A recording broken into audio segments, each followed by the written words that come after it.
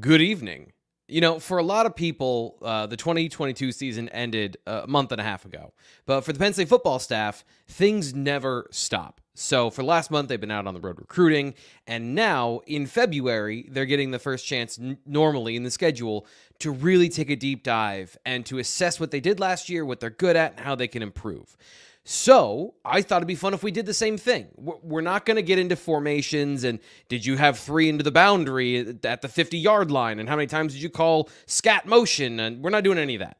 We're going to do some high-level stuff, look at some interesting stats, some other things that we've noticed from the year that was, and then we're going to project that forward. Where can Penn State improve? What does their current staff and their current players, what can they do to help improve some of these things that we found when looking at the film and at the data? That's all coming up on the BWI Daily Edition.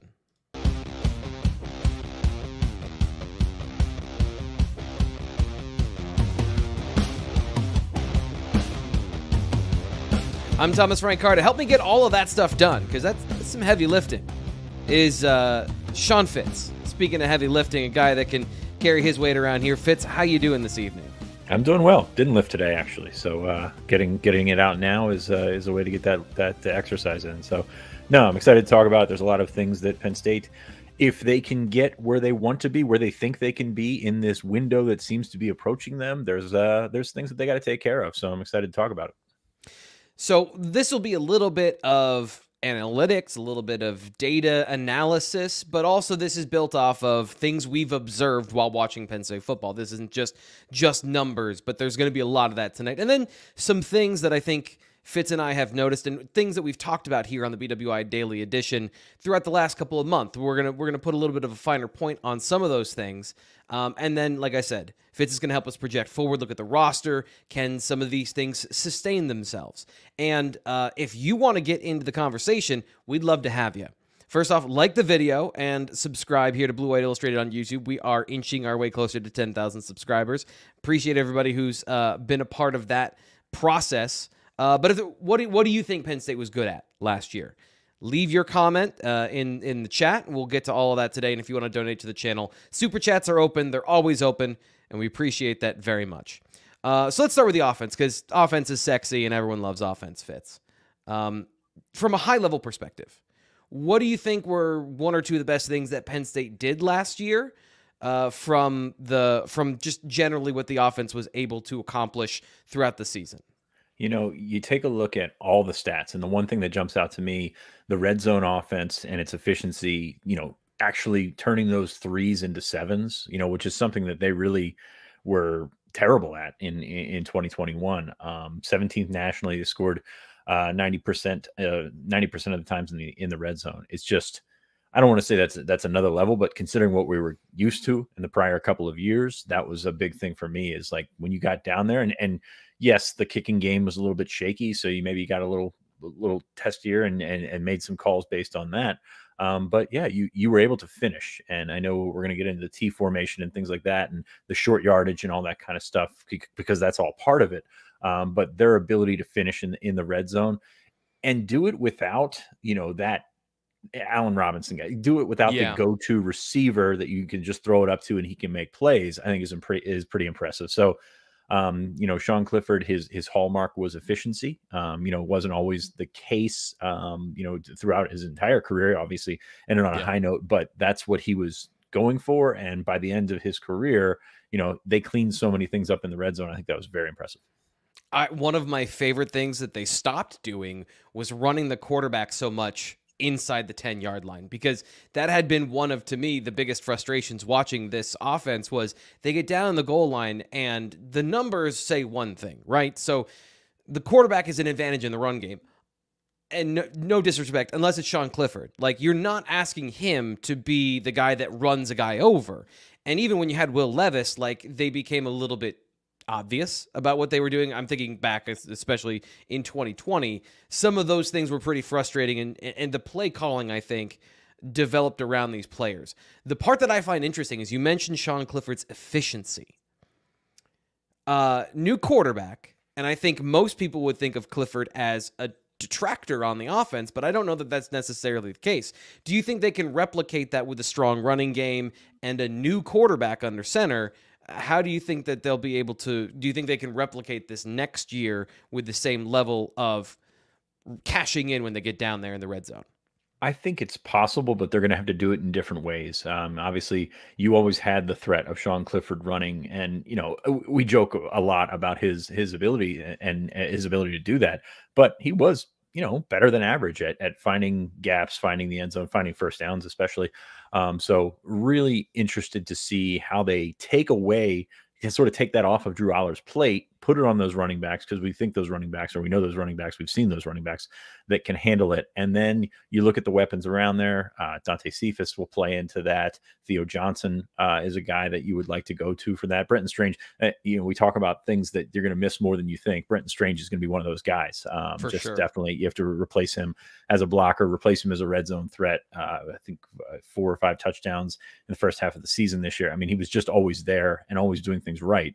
So you're going to have to find a different way to make it work, but you've got the pieces to do it. So take off of that Aller plate, put it back on the running backs. The offensive line, obviously more experienced coming back. You've got to replace Scruggs, obviously, but you've got a lot of pieces that seem to benefit your overall team. But I think the red zone pieces are there as well.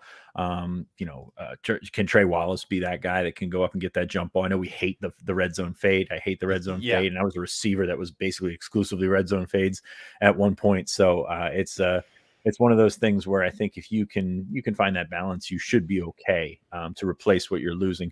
The thing that Sean Clifford, and just going to beat this one to death here, but the thing that he did so well were those pre-snap adjustments. And you're going to have to deal without that for at least a little while until Drew Aller gets his feet wet and is able to go.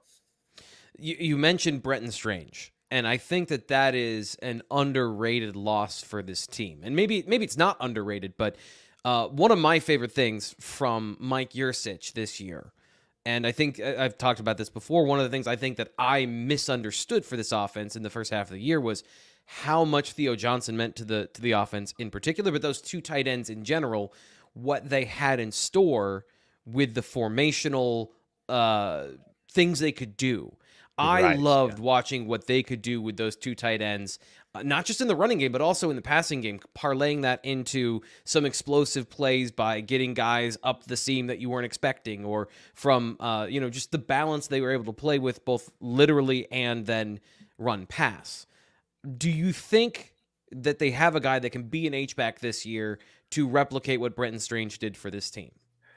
I think it's going to take a little bit, but the way that they use those guys, they just put them everywhere. And that's and I think that you're not losing as much going from Strange and Johnson to, Johnson and Warren. Maybe you get a little Khalil Dinkins mixed in there. Maybe you get Jerry Cross to make some strides, or Rapplier, as we've been talking about for a while now.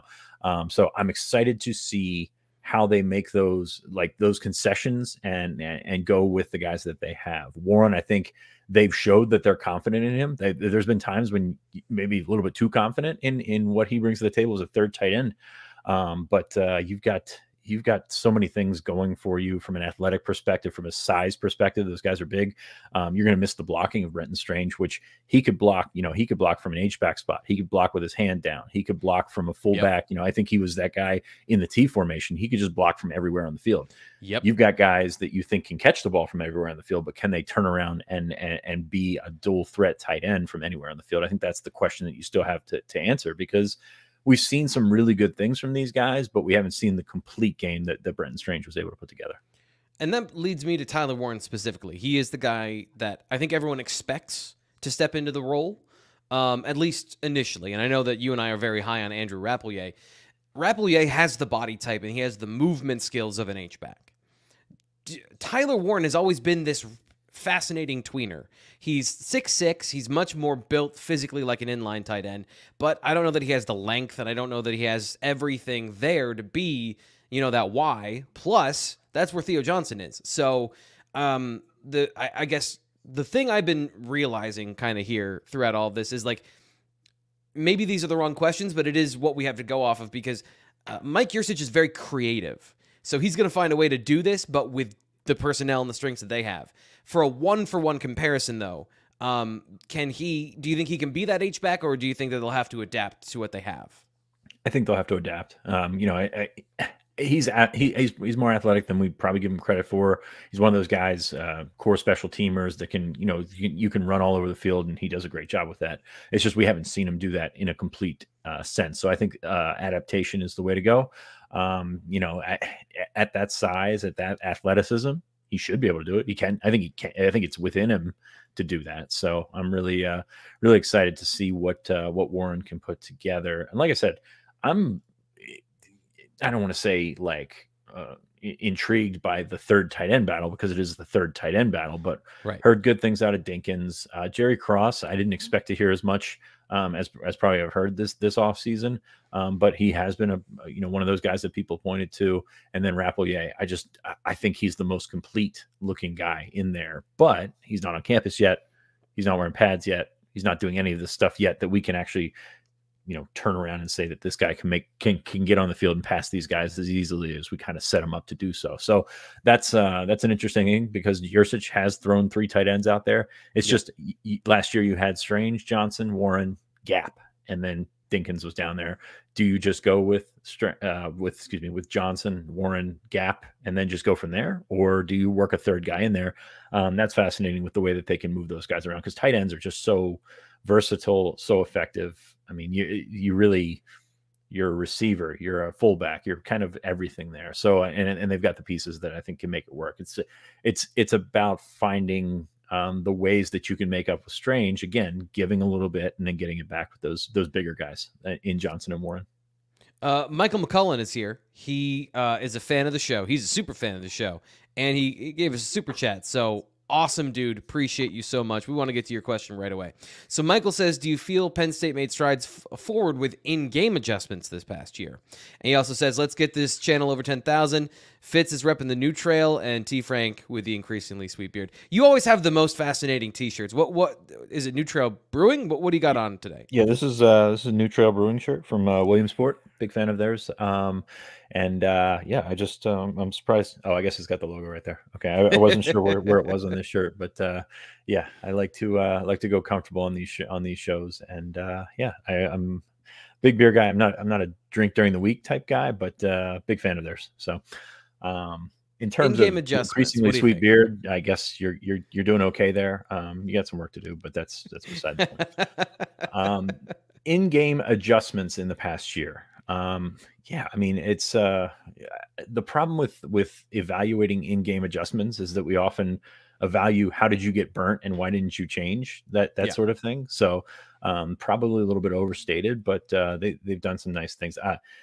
You take a look at the games that killed them. Obviously, Michigan, Ohio State. Ohio State, not really an adjustment game. I really think that they did a good job accounting for what Ohio State did. You just gave them the ball a couple of times. Michigan, a little bit different. The gap soundness was something that played throughout there, and they didn't really shut that down, and that's what burnt them. So I go back to what Peyton Manning said a couple weeks ago, like in-game adjustments, halftime adjustments, and things like that.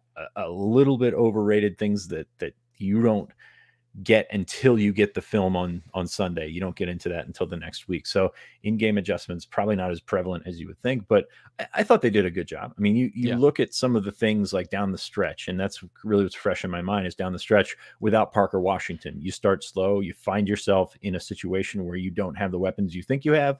You got to make a change. You go, with a hot hand at running back, you go to Allen he was phenomenal in a couple of games, and Singleton kind of disappeared, and that's okay. You can have that when you've got a guy playing it at a high level, and the other guy, you just kind of pass him off. So I think those are the kind of adjustments. I think they're very good at finding personnel adjustments more so than X's and O's scheming. And if you change this guy, you'll find yourself in a better position. I think the personnel, and this is college football, it's about talent. I think that's what they do best.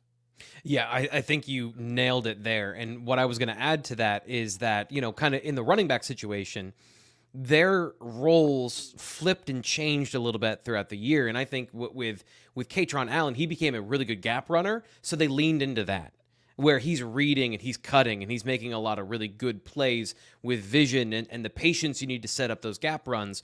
where Nick Singleton, some of his zone running at the end of the year, where once he got the feel for zone running, that's where you get those explosive plays. And him, especially in outside zone. And I'm a fanboy of outside zone, if you can't tell, because it leads to these explosive runs when you have these hyper athletic running backs that can plant and go.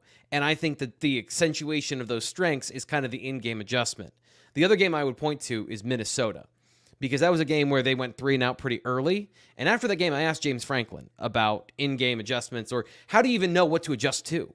Because we take it for granted that, like, okay, you aren't scoring, you didn't get yards, you have to adjust. But you're adjusting all the time as you're finding out information. It's a game of clue of, okay, what are we doing this week? What is, as James Franklin called it, the blitz of the week from your opponent.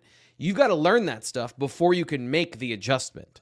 So it's not an instantaneous thing. And one of the things that's going to get to something that I think was a struggle for this offense, even throughout the end of the season, was they were hot or cold. Like, they started 3 and out too many times and didn't get that information. So I went back through the chart of the number of 3 and outs. I went through all of their drive charts. 41 3 and outs this season, or a drive that didn't go 3 plays and 10 yards and ended in a turnover. So if you fumble on the second play of that drive, I counted that as a 3 and out. I had to tally that up myself, so I don't know where they rank nationally. But in a lot of these games, it was early. They would go 3 and out. They would be nothing. And then suddenly they'd get stuff together. They'd put together the drives, and then they would get some points. So I think maybe that even answers Michael's question a little bit better about in-game adjustments, is they weren't getting yards early, and then they were able to get yards late. Yeah, that makes sense.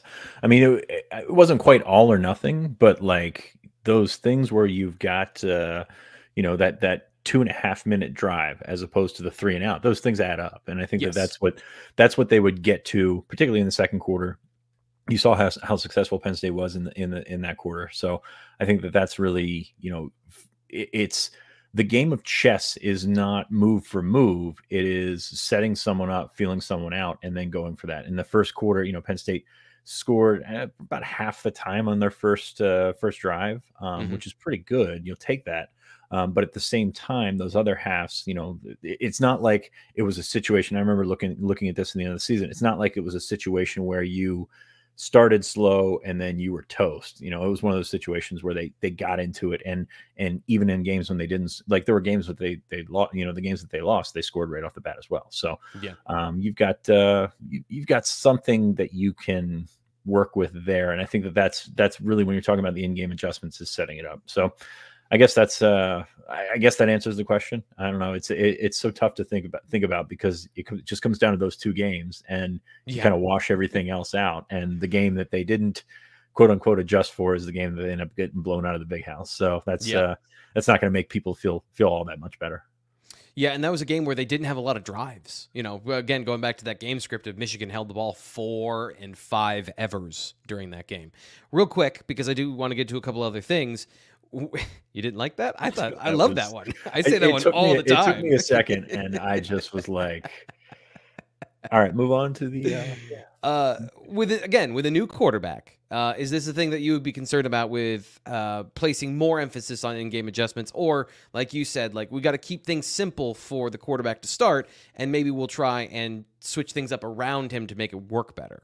Yeah, at least to start. I mean, I think you got to get with that. I'm not saying script more plays, but the less you can put on his plate from a thinking perspective, get him confident and go from there, I think is the way to approach that. But I will say this: more measured than we expected him, especially in the early part of the season when he was kind of forced into action, especially at that Purdue game.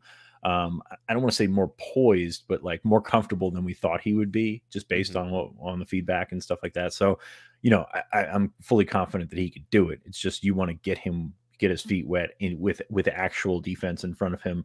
West Virginia, I don't think is going to be a very good team this year, but it's still going to be a Division I defense in your face. So you're going to have that to go back on. So I think that's what you need to do. The schedule kind of sets you up okay from that perspective to move forward. So I do think that you take a little bit off his plate just to get him comfortable, and then go from there. And I think that's ideal for him. You know, just because when he's confident, we saw it in his high school tape. When he's confident, he thinks he can do everything, and he has the talent to do most things to back it up. So I'm curious to see how that all comes together.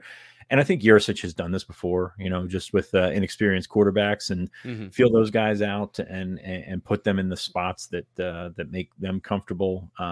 You know, you've got a different skill set, you've got a different talent level here, and I think he's going to be able to adjust to that. And that's kind of what he does. It's kind of his hallmark. I mean, we talk about in-game adjustments, but adjusting to his personnel is something that took a little bit longer here than people think. I think people thought it would, but he did that last year, especially down the stretch. This is the BWI Daily Edition. I'm Thomas Frank Carr. That is Sean Fitz. We're live, so if you want to ask some questions in the chat, love to have you on the show. Michael isn't the only one. Don't be shy. Come on, step up. And like the video, as always. But make sure you subscribe. BlueWhiteIllustrated.com. That's where you get all the good stuff, all the inside information, the things you cannot get anywhere else. You get them at BlueWhiteIllustrated.com, on the Lions Den premium message forum, and premium content from all of our exceptional writers. So subscribe now, $29.99 to the beginning of the football season, and that's a deal. Let me tell you about that. With all the information, you're going to be the smartest Penn State football fan if you sign up for Blue White Illustrated. The other thing I need to tell you about is our sponsor of the show, who is Rogue Shop. I love Rogue Shop. They are a small batch premium cannabis farm in Wisconsin. They produce holistic medicine for, I'm not trying to sell you weed here. This is a medication to help you with your life. I've talked to you about all of these things from my perspective of I have a hard time sleeping and staying asleep. But it's not just for that. It's for chronic inflammation. It's for anxiety. If you have anxiety or panic attacks, if you have chronic pain, all of these things reducing and making your life easier with THC and CBD, things that are shown to help with those things.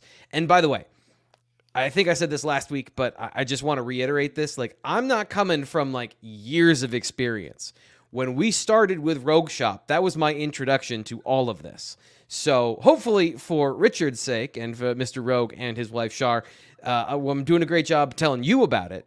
And if I am, use the promo code BWI for 10% off at rogueshop.com. That's ROGUE shop.com. 10% off to let them know you're coming from the daily, from the live show, and to get yourself a deal on stuff that can help you live a better life. And to me, that is why we're all here, is to live a good life. So we have another question here in the chat. Let's see. We got Steven is back. He says, happy Wednesday with Blue White Illustrated. Random February Wednesday, where else would you rather be? We got another question here. I don't know. It won't be as prevalent as in the past, but how much will the RPO will we see with Aller? What do you think of the RPO usage with a young quarterback and with his skill set in particular?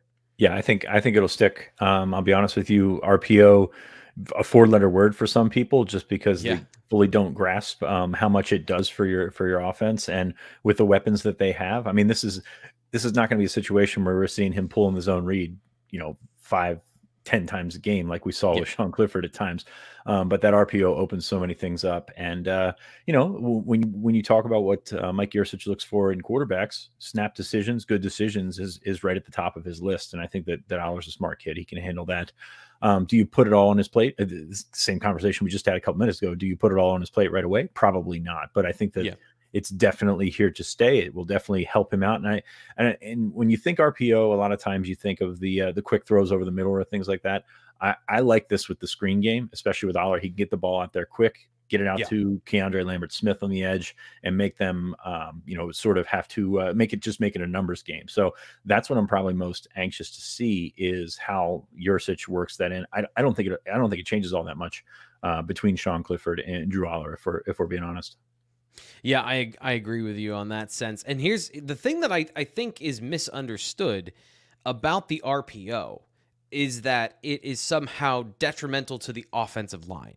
And I had this conversation, and it's just read option, spread offense, RPO. They're all kind of mixed into the same pot because they're all kind of on the same level of new, and they're all happening at the same time. Right. So for those that don't know what RPO means, it's a read pass option where you have, run pass option where you have the read of a key defender on the field. And depending on what that defender does, formation or strength, you can pull the ball on a run play and throw it to a receiver. The only people running an RPO are the quarterback and the receiver. Everyone else is run blocking. It's just a run play. So the offensive line doesn't have to worry about any of that. They just have to run block. And this is the thing I think is interesting about USB Calzone's question is, if you've got a really good run game, that opens up bigger holes because you're afraid of Nick Singleton and Katron Allen. So they should use RPO next year. It should make it easier for Drew Aller because those underneath defenders get sucked into the offensive line and you have giant windows to throw into. So, I think that would be a good thing for them to use next year. A couple other things that I wanted to get to for the offense, and we can get through some of these quickly because we do want to talk about the defense. We talked about 3 and outs. First down. This was another problem for Penn State previously. And this is another one of these, let's only trust my crunching of numbers so far. But here's what we have. 154 passing attempts on first down, 239 rushing attempts. So clearly run over pass on first down. And they averaged almost 6 yards per attempt on first down. So a big improvement on first down plays, setting up some of the other metrics that we have of having a good third down conversion rate because they got 6 yards on first down. Imperative to keep that up, I think. It would be, but the run to pass ratio, that's something that I find interesting. What do you make of that with Mike Yurcich, who's got this downfield passing attack, known for big passing plays, but has this thing where kind of a traditional offense coordinator likes to run on first down? Yeah, I mean, I think that you saw that evolve. By the way, next time go with the bullet points because I was reading minus 5.9 yards per first down, and that threw me off just a bit. I was wondering if I missed something. I know I missed some first downs, getting food and stuff coming into the second half, but I didn't think I was that far behind. Anyway, the split was a little bit bigger than we're used to seeing. I think that comes down to the options that you had in the backfield. I would guess that if you went back and looked at 2021's numbers, they were at least closer to 50-50, if not slanted toward the pass. So I was happy to see that because I do like the first down when you have the ability to be effective on first down. And that's really what it all comes down to. It's not about hitting the big plays. It's not about that. It's about getting yourself in position, down and distance, staying on schedule. And they did a tremendous job this year compared to the prior 2 years. And that's kind of a low ceiling to hit. But they did a tremendous job of staying on schedule. And that's when they're at their best, really. I mean, you can't rely on the 80-yard run by Nick Singleton and things like that. So when you've got the guys that you have and you've got the sort of the way that they spread out the field is a little bit different than traditional offenses like this. So I just I was okay with the way they did it. I think you've probably got more numbers on that. As I talk myself here in circles, I think the split was a little bit bigger than you expect, but they were effective in doing so. I think you bring up a good point about the personnel and putting yourself in, giving your best players the ball early in the sequence. I guess the predictability of it. We had message board members. This is the reason I bring this up is because we have message board members. I've had this conversation with them all season long of there's a lot of runs on first down. My curiosity, and this is what I have to ask Mike Yurcich at some point, is what is the value? So there has been this analytical pushback on running on first down because the average pass play gets you 6 yards. The average run play gets you 4.5. So that's really kind of the impetus for the conversation around first down runs. But there's got to be some reason other than just dependability and predictability of getting at least 2 yards with a running play, of the reason why you want to run to establish something on first down. One of the things that I thought Mike Yurcich did very well was play sequencing, and a lot of that does come off of action in the run game. It looks like one thing, we either pull and boot, or we're going to do something different and make it a play action, some of those things. So I'm just curious about that particular conversation. Yeah, Sorry, go ahead. And the type of run matters. I think you're kind of going into this. You remember what Penn State's first play in the Rose Bowl was? It was John Clifford on a run, and that's to set something else up. And I think that's what they did pretty well this year, was set them up and change the way that defenses had to play them, change how your safeties are aligning just based on the quarterback run, and then going from there. So it wasn't always just back when I was in school, it was, hand off to Larry Johnson. It was going to happen on first down. That's basically how things went. This is a little bit more variety. This is a little bit more who's carrying the ball. A run play is not necessarily the running back; it's the quarterback getting into it. You throw some sweeps in there and things like that. So I think that the variety and setting themselves up for other plays, other personnel groups, and things like that. That comes into it. So sorry for stepping on you, but I think you're heading in that direction anyway. So yeah, I also wanted to get to the offensive line quickly because that plays a part in this. You don't want to put the offensive line in a bad situation. Obviously, passing in some of these downs and distances, because last year they took a step forward. But I was looking at some of trying to isolate the offensive line and maybe some of their contributions to negative plays.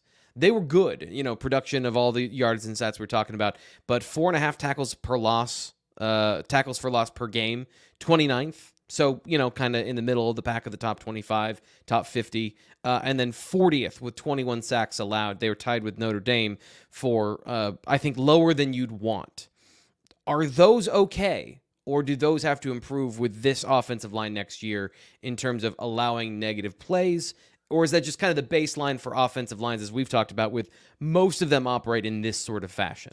Yeah, I think it's the latter, to be honest with you. I think it's fine. Offensive lines are going to be not less good than the defensive lines they're playing, but that's kind of the way that the game has shifted, is, the defense has that advantage. So I think those are fine. 29th nationally in tackles for loss, per game. You can live with that. Like that's part of the game. I mean, when you look at the other side and what Penn State was doing, piling up those tackle for loss numbers on defense, you feel a lot better about that. So there's that. And I think that this offensive line is capable. I don't think it's overpowering or anything like that.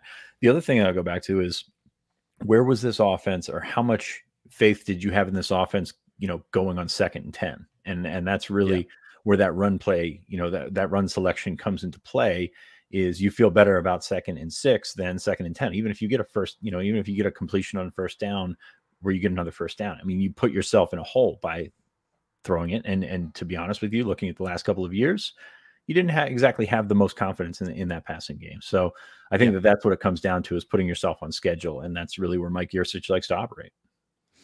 Michael brings up a really interesting point. This will be the last thing on the offense. I've spent probably 5 minutes more than I meant to on the offense. I'd love to see Penn State adopt a 4-down philosophy that worked so well for the Eagles all season. They were 70% on 4th down, 6th in the nation. So I don't know that they were as aggressive as the Eagles, but Fitz, they were pretty aggressive, weren't they? They were not unafraid of going for it on 4th and short. Yeah, I saw that comment, and I was like, they were fine. Like, they were more than fine, to be honest with you. And then when they got that T formation working, that became a weapon. Like we talked about, there's a difference between, getting that yard and getting so much more that Nick Singleton was able to get eventually. And they were a missed block from Sal Wormley in the Ohio State game away from, just making from breaking another one. So 70%, I think you'll take that. You've got a lot to like there. So, and the next comment after that is absolutely right too. This ain't the Eagles offensive line. Like you can do more with what they were able to put together out there. And I think that's relevant here in the college game. Yeah, Losi's mustache is back. He does have another question here, and this for real though. Last thing we'll talk about with the offense. God forbid they have an Iowa game at the running back position. I think he means with losing players at that position. Is London Montgomery realistically ready? What about Wallace, or do we have walk on take snaps if both the top guys are injured? So doomsday. Let's go with worst case scenario. What's in the bunker for running back Fitz? I don't lean on London Montgomery to be ready. Just based, in August is when he got hurt. He had the surgery in the fall. That's a lot to come back from, especially for a guy that running backs tend to use their legs. So that's one of those things. Cam Wallace, I think, would be the guy to look to in that situation. And then you're on Tank and Holsworth. I mean, there's not much beyond there. That's why we've talked about in the spring period, maybe trying to find a running back out there. So doomsday scenario, which is definitely possible in this game, this game today, is not great. I'll be honest with you. So do you move somebody around? Do you find somebody that can potentially play that role? Looking at it, I don't know that there's a ton of people that can fill that role, but you would have to get creative there, and then lean on your passing game, lean on those other guys, because that would be very, very tough. Again, I don't know. You talked to London Montgomery last week. He seems confident in his comeback and things like that, but that's a lot to come back from in a year. Yeah. And he also wouldn't put a timeline on it. Like when asked, he's like, I don't want to put a timeline on it. And it didn't sound like something that, exactly. Yeah, he shouldn't. And I mean, like Tamir Robinson has been off of football for 16 months, 18 months or something like that. And he's just going to have to get back into it. Like it's not about, okay, are you 100%? Are you fully healed? That's great. But then you have to train like a college athlete around other college athletes to compete with college and against college athletes. That's the big thing. So like, I see him as a red shirt because of that and because of the timing and things like that. I'm very high on London Montgomery. Absolutely. But at the same time, you got to be realistic. And that's why I think you continue to look at the portal, even though it's not the most fruitful endeavor to bring in a third string running back that knows he's going to be a third string running back behind two really, really darn good young running backs. So that's a tough scenario that they're in. And if they hit that floor, and God forbid, like that's how you started your question, God forbid they do, that's going to be tough sledding. But Cam Wallace he's a talented guy. I think that could he play as a true freshman? I don't think it'd be ideal. He's 170 pounds, and he's got some work to do. But at the same time, when you take a look at his tape, you don't just see the running back tape. You see the defensive tape. So there's got to be an element of toughness there. There's got to be an element of brains that are involved there. So I don't feel good about it, but you would probably give him the opportunity to do so. Yeah, I think you make a good point. Or just, Bo Prabula option quarterback in situations where you need to run the ball. Who knows? Get creative. Let's talk about some fun stuff. Let's go to the defense, what they were good at this past season. Everyone knows this, but let's put a fine point on it. 8 tackles for loss per game, not -8. I don't know where the bullet points are in Adobe Premiere yet. 43 sacks as well, so 6th nationally. So those are some damn good defensive stats to start off with. I wrote about Tig Brown and his influence not only as a multiple coverage player, but also as a blitzer. One of the best blitzing safeties in the nation last year with 5 sacks and got pressure like a defensive end when he rushed the passer. So that defensive end room is deep. It is talented. Manny Diaz, all of this should continue, if not improve next year. This should be the strength of the team, right?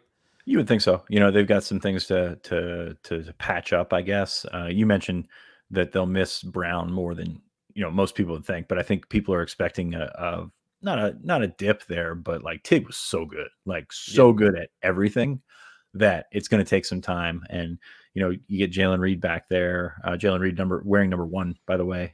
So you've got Jalen Reed and Ellis back there.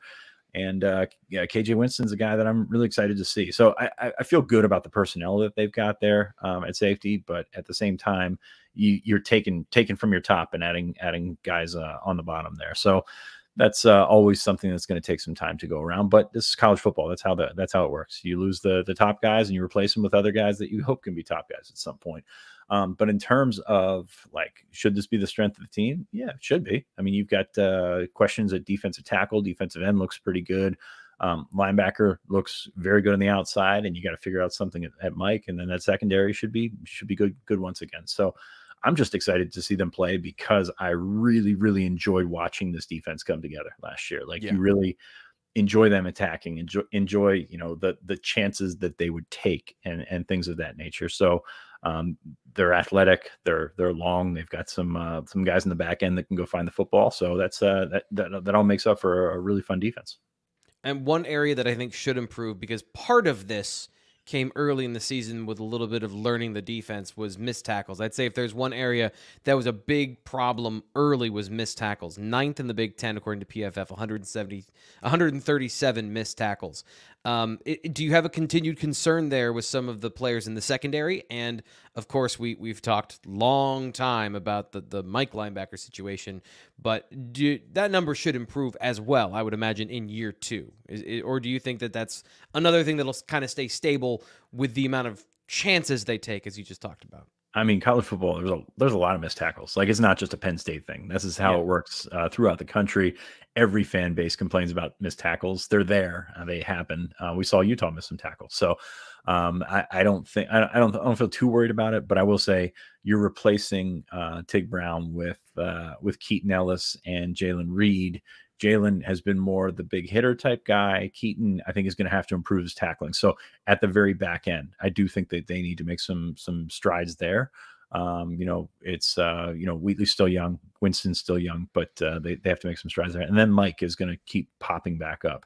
Tyler Elsdon missed some prime tackle, like not just missed some tackles that you forget about, the ones where he's got the guy in the backfield, like the ones that stick in your mind. And I think that's the biggest problem with evaluating Tyler Elsdon is you keep those plays like in the forefront of your mind, those missed tackles and things like that. So Mike definitely has to improve in that manner. And be honest with you, like Abdul Carter is a phenomenal a phenomenal linebacker, but he's got strides to make as well. Like just in terms of being in the right position, he can make up for it. He's kind of like Micah, that you can be a step out of place and all of a sudden be in the right spot faster than the guy beside you and everybody else around you. Abdul Carter can do that, but he, if he gets where he needs to be from an intangible standpoint, from an instinct standpoint, that's when he's going to be really, really good. Like we saw just like the coating of the M&M here. You can get to the rich candy inner. So he's going to be very good. It's just he's still got improvements to make, and for all the talking that we do about how great we think he can be, like that remains to be seen. Is how complete of a linebacker is he going to be? You took the words out of my mouth, but with the M&M thing. No? Yes, exactly. Okay. I was going more of the Earth's core when you started with because the imagery is perfect. I was thinking about the Earth's crust, so I was going to go to the Earth, the mantle, blah blah blah. I was thinking of candy. Yes. Part of what he needs to improve on, I think, the most is his coverage, and it wasn't the easiest thing in the world because I was really impressed with Manny Diaz learning this defense and trying to absorb all of it at the same time. He makes it difficult on quarterbacks. They did a great job of mixing up coverages. Now, most teams don't run everything. Like, you're not going to run every single coverage in every single variant, but they had 2 high safety looks. They had 1 high safety looks. They ran cover 3. They ran cover 1. They ran cover 2. They ran cover 6 a lot. I really like the way that they made things difficult on the quarterback, and that was one area where sometimes miscommunications on the back end. Abdul Carter had a couple of them, learning the different intricacies of this defense. That's an area I think they need to improve. Without Tig back there, and without Joey, but at the same time, Joey Porter Jr., we saw what it looks like without him at the cornerback position. A lot of that, though, has to do with your safeties. And when I remember Anthony Poindexter talked about, okay, when Tig's out there, we know exactly what we're doing. But when he's not out there, we have to get better at communicating and knowing all these things. That's going to be something, personally, I'm wondering, are they going to be able to do all these things? I know they have veterans, but do they have the guys that they can then run so many different coverages and be still in sync and still not make mistakes? So they didn't have a lot of busted plays last year. Right. And I think the underrated thing from this aspect, and I know that he's been, he came out of the Rose Bowl and everything like that. If you took it, and I know you posted these on the site, if you take a look at the rep count for safety, Jalen Reed's played a lot of football. Like he's played a lot more than you probably think that he has. And he outsnapped Keaton Ellis last year. And those two kind of project it at starters, even though I think that the backups can cut into that. So you've got experience back there. But at the same time, Tig had everything down, like from he could attack, like if you put him at defensive end, he could have played defensive end, maybe not the most effective guy, but like he knew what he was doing in every spot. Do they have that in that group back there with Reed and with Ellis? I don't know. And the other thing is Tig could make up some things, especially in coverage, where he would just, find the ball. I know that's the key Wheatley's MO, but he would be able to find the ball. So that is what you sort of, that give and take that we talked about in the offense. You're taking away Tig, but you've got talent back there. And if you got talent and speed and length back there, you can make it work. Poindexter is a phenomenal coach. Manny Diaz has tried, as you mentioned, different safety looks, different looks all over the field. And I think that's part of the entertaining aspect of this. They're physical, they're fast. And another thing is when you play essentially a dime defense with your outside linebackers still in because they're so athletic, that's a good spot to be in. Yeah, and that leads me perfectly to one of the last things I want to talk about, which is personnel usage and sub packages. You and I both have talked about Manny Diaz and moving Curtis Jacobs back over to that field linebacker position, and I didn't expect that to happen based on years of studying years of film, going back and looking at things from the beginning of his time at Miami to the end of the time. Like, what does he like to do when he has his players? What does he like to do when he has, guys that he's just inherited? And that was always, or almost always, a safety. Like, very rarely was that another linebacker, and yet we find ourselves with 3 linebackers on the field quite a bit. One of the things I'm thinking of, though, this year is, if you want to, one of my rules in my brain is you can't take Jacobs and Carter off the field. Somebody between those two has to play Mike. Do you think we'll see an increase in those sub packages and not trying to find a way around this problem and abscons from having Tyler Elsdon or Kobe King on the field? But do you think we'll see more sub packages now that he's got another year under his belt and a couple more safeties in the mix? I think so, because you've got time. That's the thing that you didn't expect. When Abdul Carter was playing so well in September going into October, you essentially you had to wait to a bye week until you could get all that stuff installed. And even then, there's only so much you can do in a week. So I think that now that they've got time, now that Manny's got tape on what he, can figure out, I think you can put Abdul in that Mike role, and it can be very, very good. That's something I'm excited to see. Plus, you've got 3 corners that you think can start. Plus, you've got those safeties that you can move around and things like that. So, and Daquan Hardy, of course, is a guy that we never talk about just because he's a nickel guy, and we kind of put him in a different pile than the regular corner. So, I think you do have the opportunity to, when you get time, when you get these guys all on the same page, and give them an offseason to work with, you have that ability more so than when you would have in September or October. Last thing, and I'm doing the same thing. Losi's mustache. I'm putting this one on you. Ending on a down note, I think. Why? Because you fourth mentioned down Iowa? defense. No. Fourth down defense.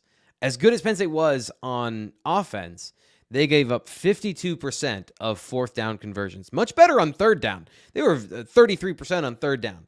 What do you attribute? Is that a quirk? What do you attribute that to? Because they were good on third down. They did everything they needed to get in those situations, and then they just struggled there on fourth down. Is there anything you can pin down on that, and how do you improve that?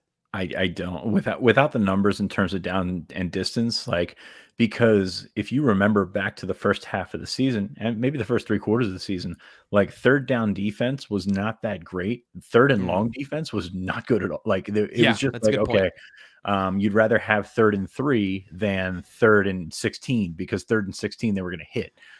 So I don't know without the numbers in front of me. And another thing, 52% on fourth down defense, 72nd in the country. A lot of that's going to come down to short yardage situations.